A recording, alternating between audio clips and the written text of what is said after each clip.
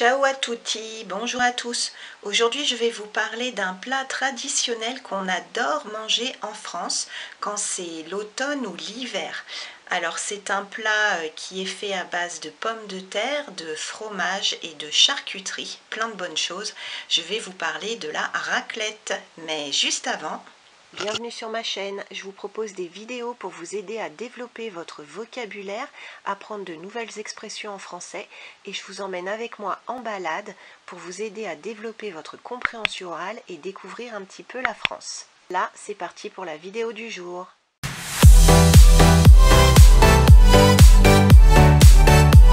Alors, pour faire une raclette, il faut un appareil à raclette. C'est ça, un appareil à raclette. Et donc il faut des poêlons, c'est ça les poêlons. Vous verrez tout à l'heure, mais vous mettez le fromage dans le poêlon, vous mettez le poêlon dans l'appareil à raclette, ça chauffe en dessous et le fromage qui est dedans est tout fondu.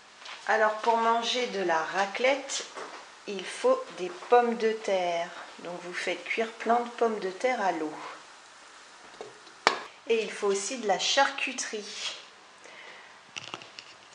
Alors, ici on a du jambon cru, du saucisson au poivre, de la coppa, du chorizo, bresaola, il y a pas mal de charcuterie italienne là, du jambon blanc et avec, on mange des cornichons. Et donc, ingrédient indispensable pour faire la raclette, il faut du fromage à raclette. Alors, soit vous achetez des tranches que le fromager va vous couper, soit vous achetez un paquet au supermarché. Voilà, ça se présente comme ça et c'est des petites tranches. Et là, on a de la raclette nature et là, on a de la raclette au poivre. Et il y a différents parfums qui existent.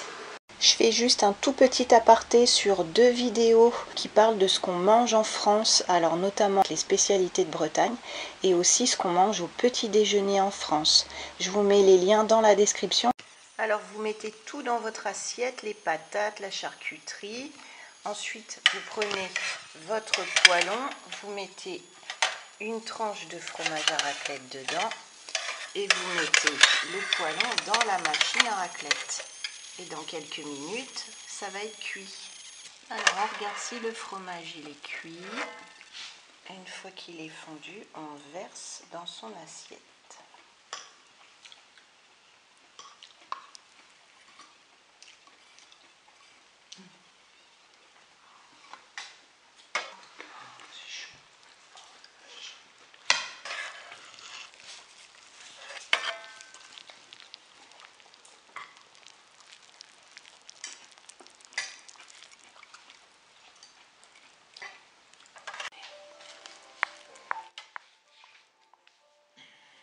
Alors si vous mangez une raclette au restaurant et surtout dans les restaurants à la montagne, il est très probable qu'on vous serve la raclette comme sur les photos, c'est-à-dire qu'on ne vous amènera pas d'appareil à raclette individuel.